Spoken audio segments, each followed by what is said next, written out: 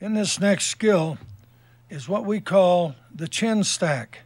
We're always looking for the offensive wrestler to build up and fight the move, and if he is successful and he's strong, he may get some elevation.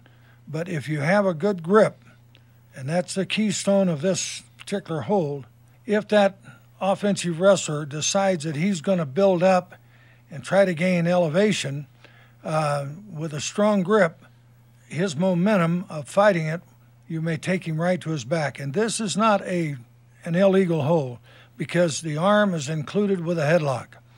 And it might be considered somewhat potentially dangerous, but it's not an illegal hold. Offensive wrestler is now defenseless because he doesn't have control of either arm. He has no way to post.